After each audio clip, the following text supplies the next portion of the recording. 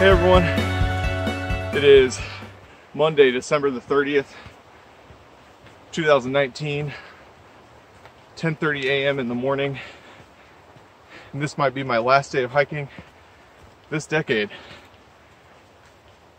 Currently, I'm on my way to Looking Glass Rock, the most famous pluton in Pisgah National Forest, located in the heart of the Davison River Valley area of the Pisgah Ranger District, south of the Blue Ridge Parkway and north of Brevard, North Carolina.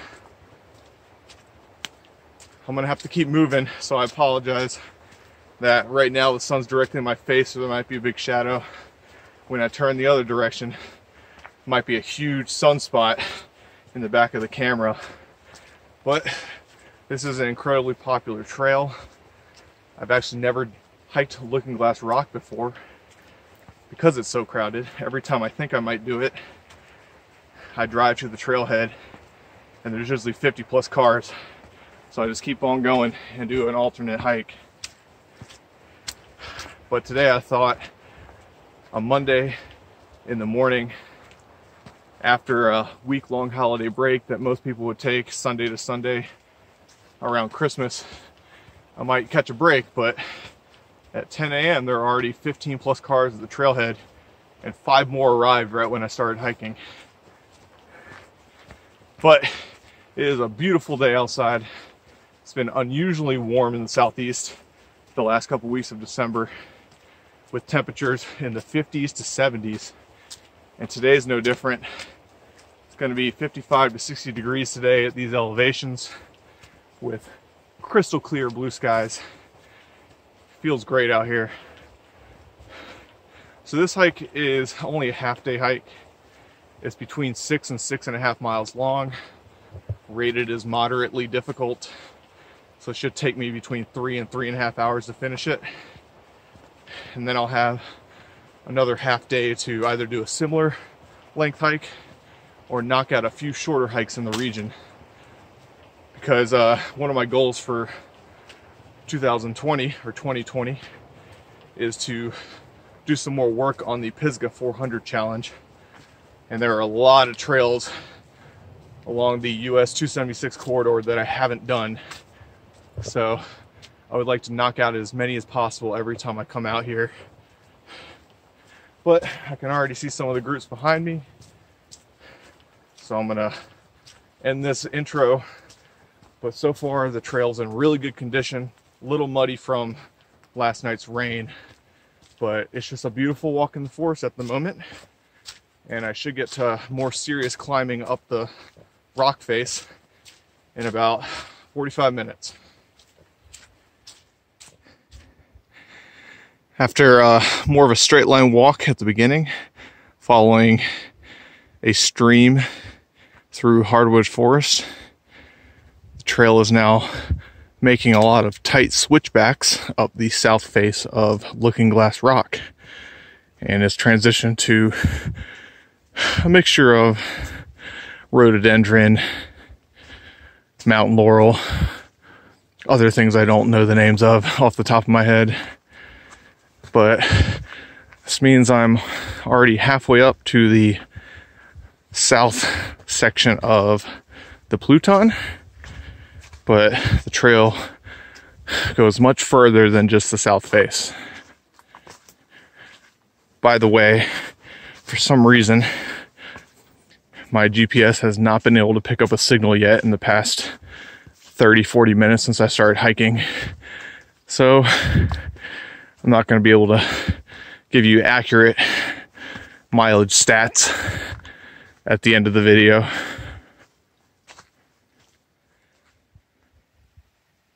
I'm finished with the switchback section. I think that only took around 20 minutes.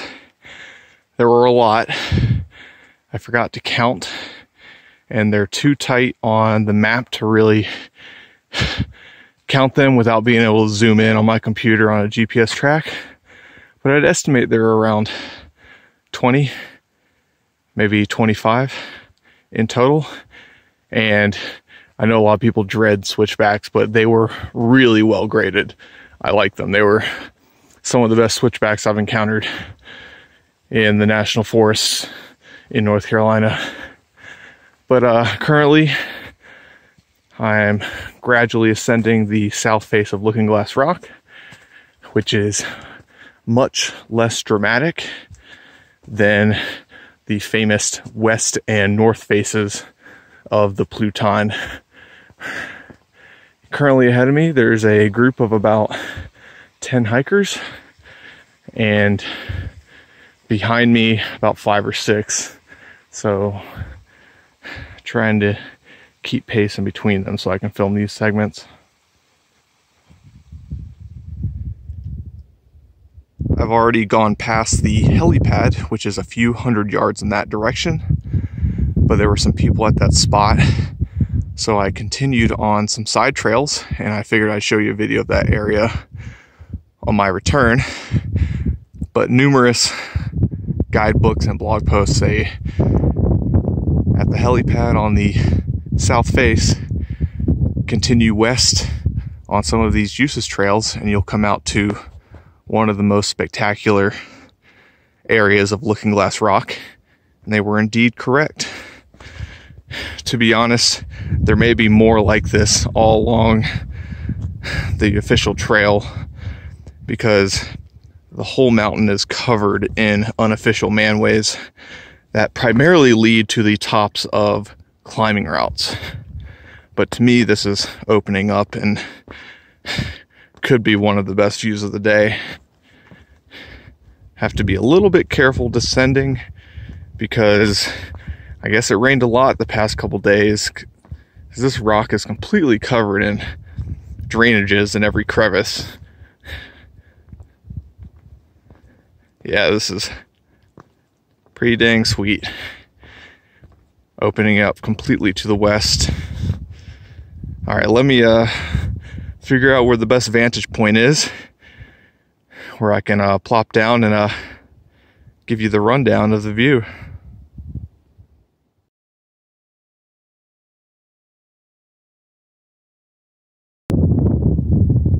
Spectacular views from the west face of Looking Glass Rock. Currently, I'm looking southwest.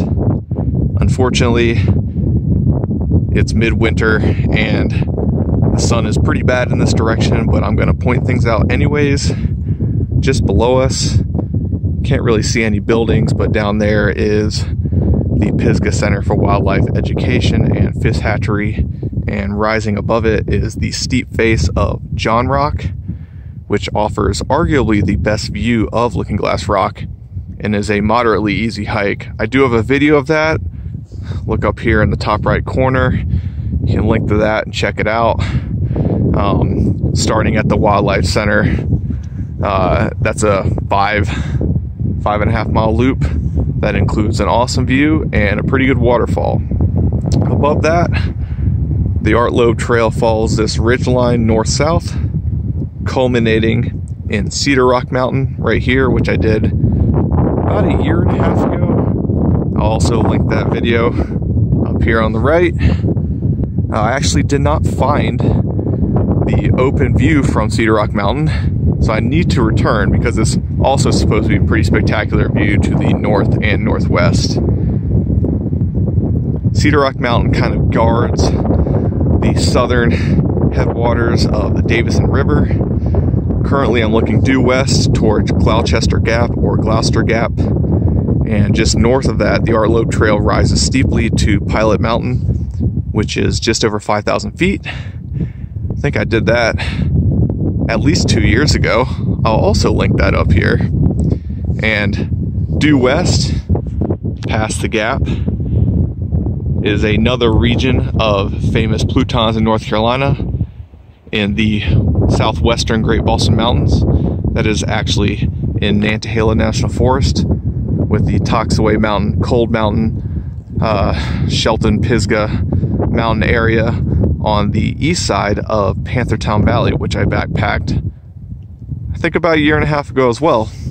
And I have 2 videos, which I'll link up here in succession. The Art Loeb Trail continues north,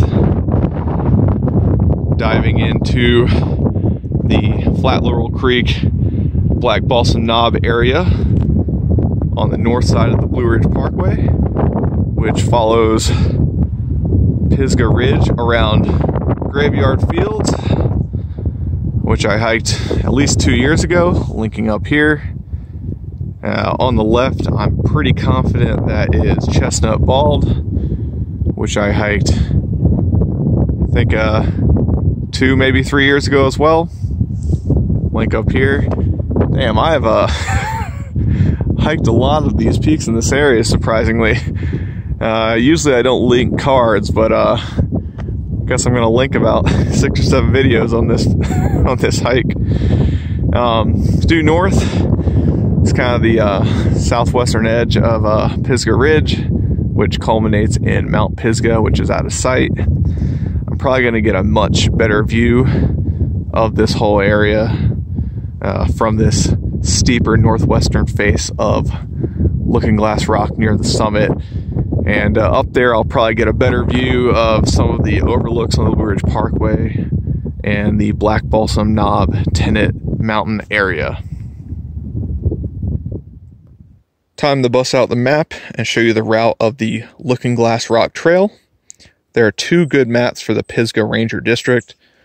On the left is the National Geographic map, and this is the Pisgah Map Company map. They have pretty similar topographic scales, but I prefer this map because I think the color shading is a lot better.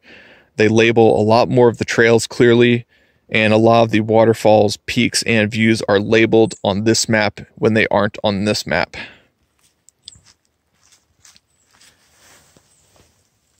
So the Looking Glass Rock trailhead, labeled right here, it is pretty close to 276.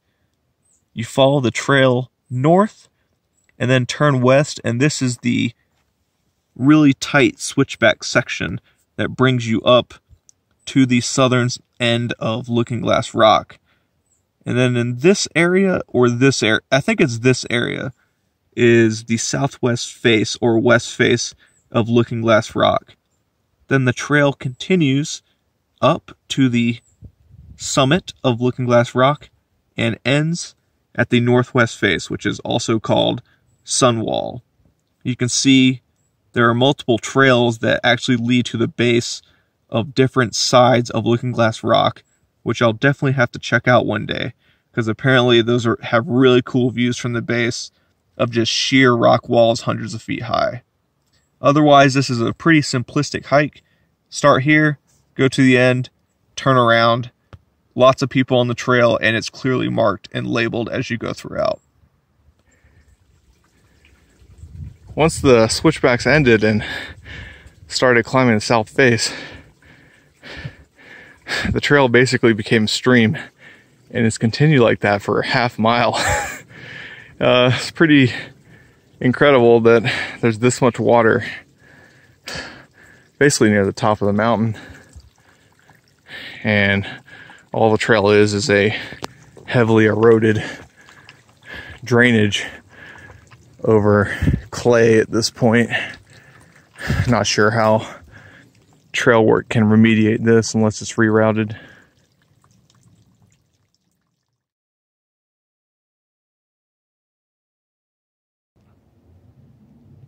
Checking out some campsites just south of the true summit. These are right beside the trail in a pretty open area. This is a radical change from the trail before, which was a lot wetter, covered in rhododendron and other water-loving shrubs and trees. Thankfully that section is over, because it was pretty damn annoying hiking through puddles and wet clay. I believe the true summit is just up ahead. There are no wide open views from the summit, but I like the change of pace from earlier. And the trail obviously continues on to the northwest wall of the mountain.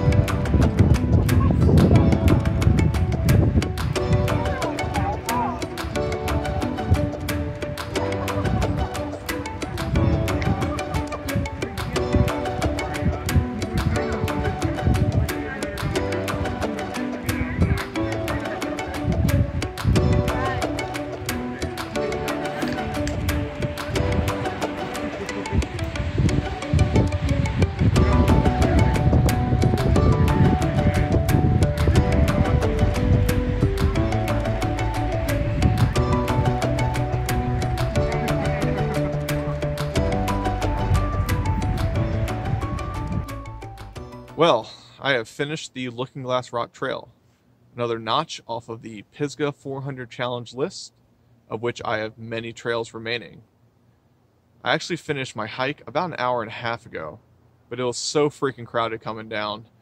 I think I passed more than 80 people, and I never got more than 30 seconds of solitude before I passed someone going down or passed someone coming up. It was pretty crazy for a Monday, despite it being the holidays.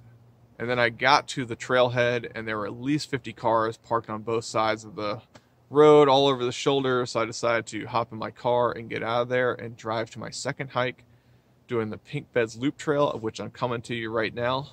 So I'll do some closing thoughts from here.